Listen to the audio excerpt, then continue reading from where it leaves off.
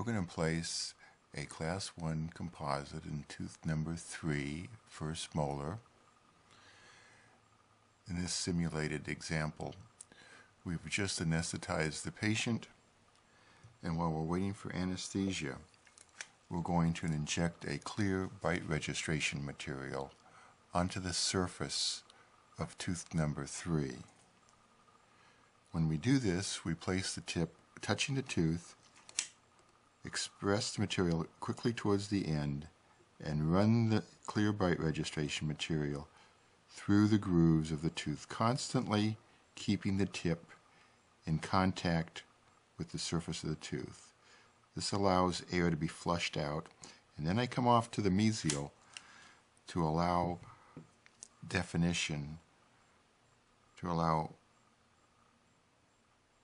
an easy replacement and orientation of my custom matrix. Now, before this sets, I take a clear mylar strip and we lay this right on the surface of this unset material and lightly make a flat surface. This is to allow later on a flat end of a light curing bundle to put even pressure on this while we clear through it. It also allows light to go through more easily. Since this is a bite registration material, it sets usually within about 45 seconds to a minute and a half. In the mouth, it'll set faster than here. So in this case, what we're going to do is start a preparation on tooth number 3 and show you how we go about restoring that. And then we'll use this custom matrix that is made from a clear bite registration material to restore and finish the composite restoration that we're going to place with minimal or no finishing or polishing. Hard to believe. You'll see how we can save 5 to 10 minutes on every composite that is placed.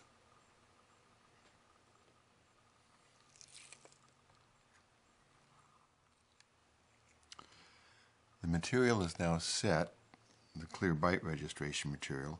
The mylar strip easily comes off since there's no bonding between the mylar and the polyvinyl siloxane clear bite registration material. And this comes easily off the tooth. And I'm going to try to show you the fine detail that you can see in this in this clear custom matrix. It's very difficult to show a clear entity, but that's what we're going to try to do here. You get some feeling for the anatomy in the tooth, all the developmental grooves and accessory grooves and surface texture are trapped in this very accurate polyvinyl siloxane bite registration material. We've now cut a Class 1 cavity preparation in tooth number 3, maxillary right, first molar. We're now going to restore this in composite using the custom matrix we made previously.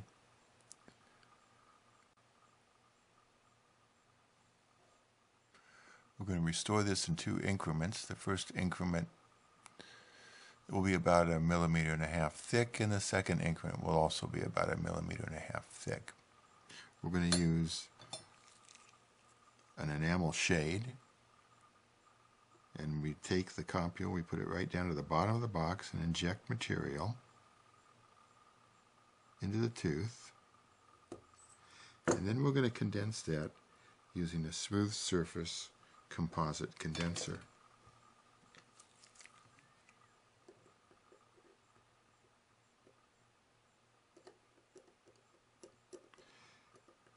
And we're condensing this only to make sure that we have no voids and it's in good contact with the tooth.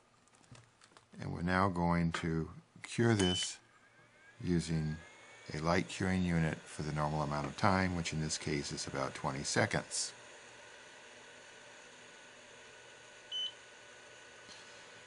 The only requirement when using a custom matrix technique when applying multiple increments is the next to last increment cannot be over-contoured. If it is, then the final custom matrix cannot be seated completely and the occlusion will be off. Now we're going to place the final increment of composite, and we're going to place only what we will consider a slight excess of material. And we'll look at this and we see that maybe we have just a slight excess, so we're going to get rid of some of this material. This is often the case that you will end up adding more material than you think is appropriate. We still want to condense this to make sure that we have no voids anyplace. And we don't want to have any material beyond the cable surface margin because that's simply going to be flash. So I'm getting rid of some of that right now. Now we're going to take the custom matrix that we made previously. We'll place it back over the tooth. Should fit fairly snugly. And we put pressure on it with our finger for 5 seconds, 5 to 10 seconds. And I'm putting a lot of pressure on it, about 5 pounds of pressure. If I weren't wearing gloves, you'd see my fingernail blanching. And now I'm going to take the light curing bundle, put that on the flat surface created. I'm going to make pressure again on this, make sure that it doesn't move and that it continues to maintain pressure on the composite as it cures, curing in the original anatomy, surface texture, and occlusion that this patient was comfortable with when they walked into the operatory. I cure this for the normal amount of time. And now the proof of the pudding is when I take this off and you can see the anatomy. Now I've definitely gotten some flash here. But I also want you to take a look at the anatomy that we have created.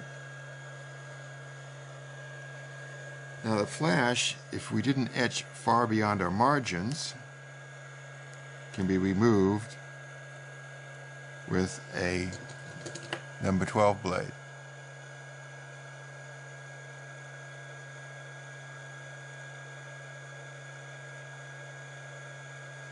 But imagine, after light curing, your composite has a hard, smooth surface, as smooth as the original tooth, all the anatomy that the patient was comfortable with when they walked into your operatory.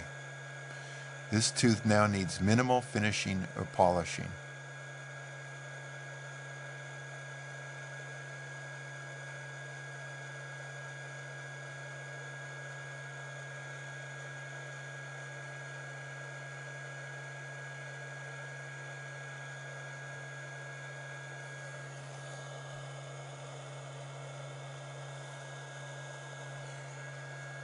I might be able to bring this into even better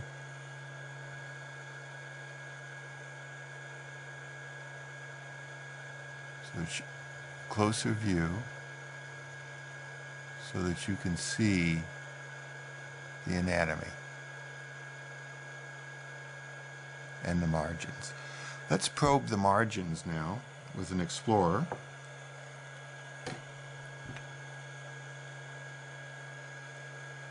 And notice that we could slide. There's only a slight catch in some of these areas. That we slide, there's a little catch there. Not much there. What I would do in these cases is take a 7408 carbide 12 fluted carbide finishing burr, pear-shaped or football-shaped, and run it along the margins, just removing this small catch on the margin.